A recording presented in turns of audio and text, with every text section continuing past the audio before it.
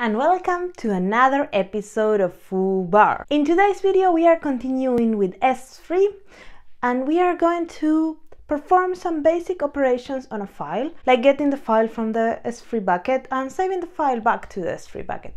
This is something you have been requested, so I'm making true your wishes. If you're interested in watching more content like this, subscribe to my channel in the red button below. I post a video every Tuesday. So let's get started!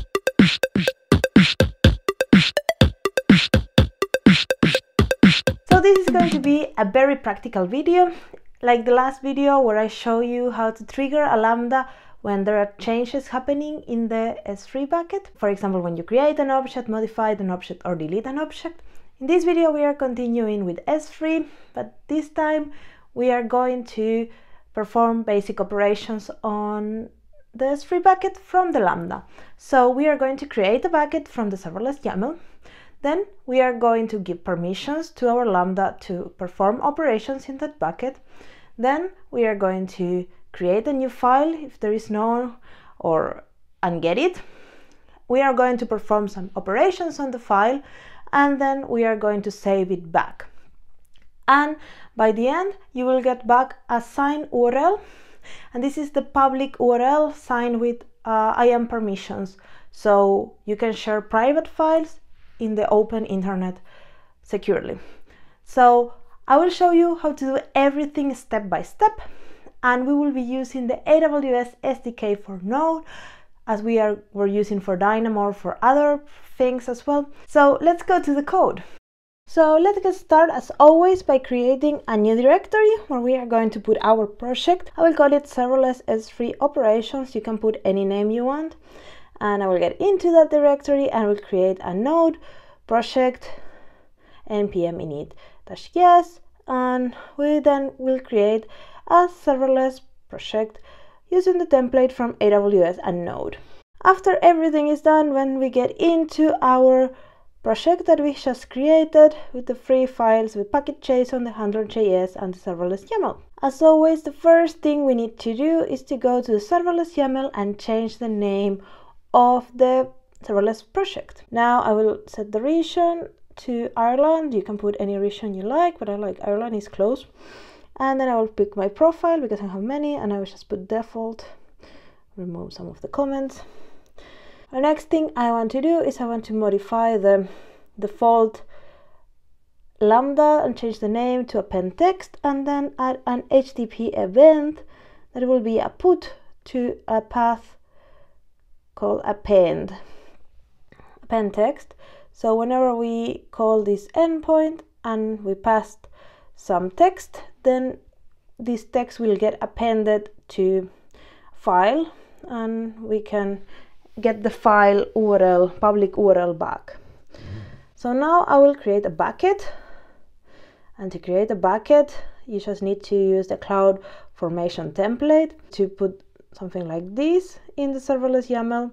In the resources property, you just put S3 operations bucket. That's the name of the resource in the YAML, and then you put the bucket name, and I will put serverless S3 operations bucket. You can put any name you want. If you pick this name, this will be taken by me because name of the buckets are global in all AWS. This will create a private bucket for your account with all the default properties. If you want to have more detail in your properties, you can add whatever you want in this template, and it will create the bucket for you. The next thing we want to do is we want to give permissions to our Lambda to write in this bucket and to get the items in this bucket. And for do that, I will just add permissions in the IAM role of the serverless YAML. I will add these three actions that this Lambda can perform: to list the bucket, to get the object, to put the object, and into the resource bucket that we just created.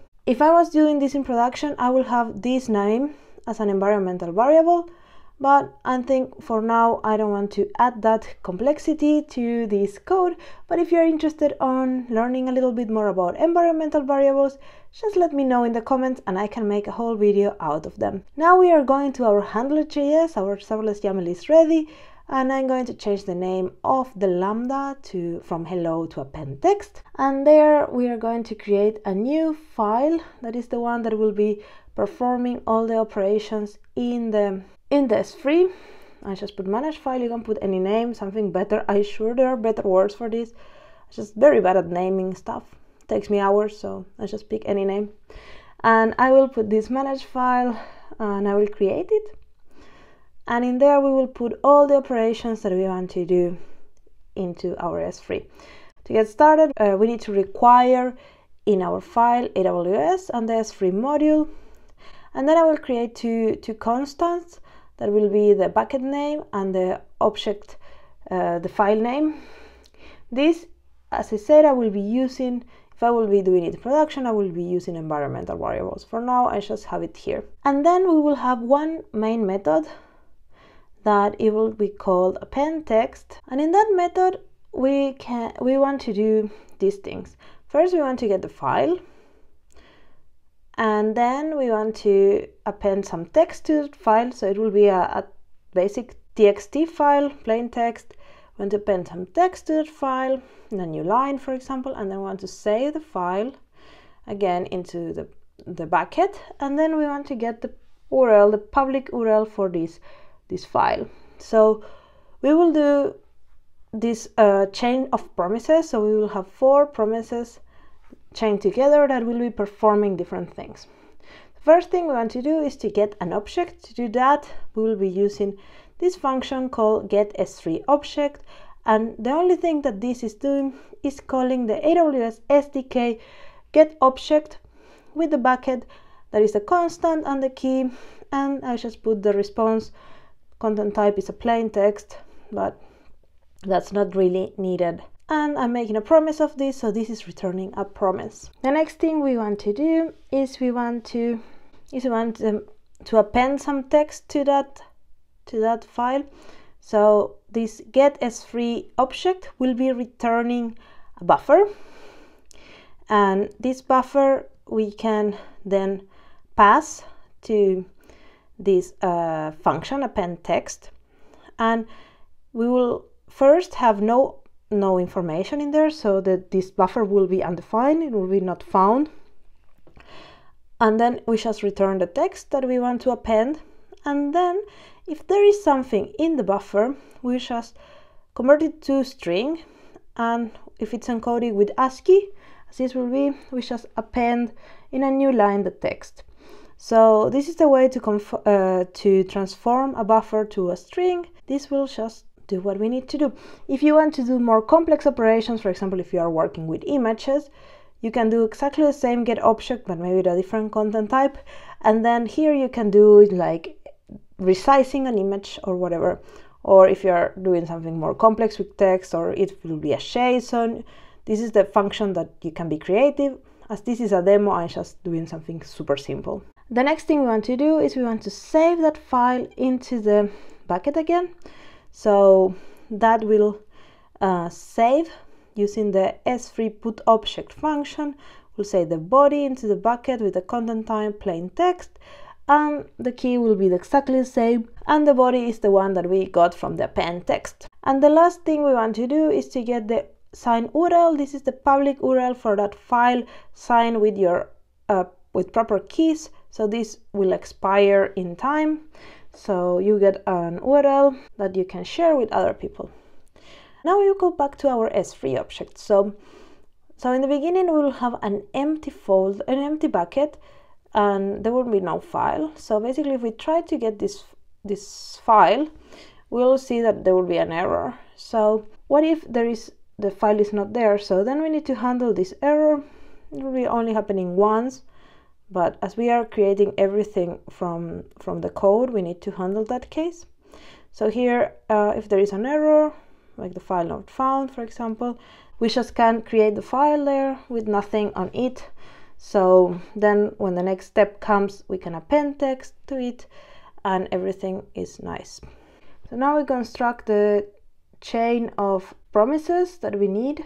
This is exactly the same what was in the comment. First we get the object, then we append the text, then we save the object back, and then we get the sign URL. and that's what we will be returning to the handler.js. One thing you might be interested is in knowing what is inside the AWS SDK in the S3. So just go to the documentation and take a look at it. It's very complete. You can find everything on it.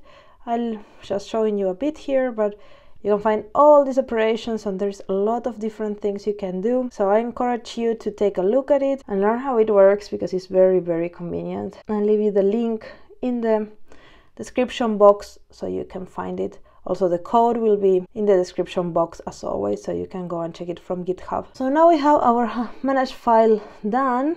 If I save and we go back to our handler.js, then I can call that before returning the response. So we only send the response when the append text is completed, and we can remove a little bit what is in the body to just return the result.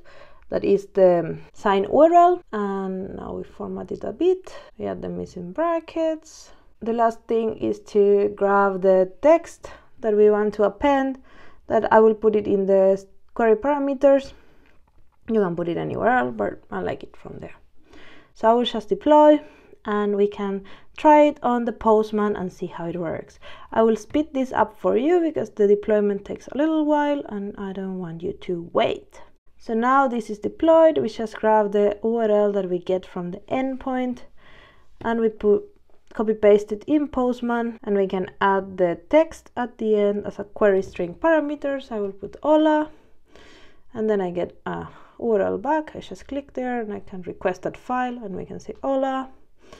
And then if I go and put, I don't know, Marcia, get the same URL back, and then I can see what is inside. Hola Marcia, and I can put FooBar, and then you can put as many things as you want. It will just return always the URL. So that's very simple. If you go to your AWS account, you will see also the bucket is created, the file is created. You can check it out from there as well. This was the video for today. I hope you enjoyed. If you did, give a big thumbs up and put me in the comments below what you would like to hear about. I have some list of topics that you already suggest me and I will be making those for you. But if there's something else you're interested, I am love to hear and get videos that are interesting for you. And around here, as always, you can find more videos from my channel for you to watch if you want to. And I see you in the next episode of FooBar. Ciao!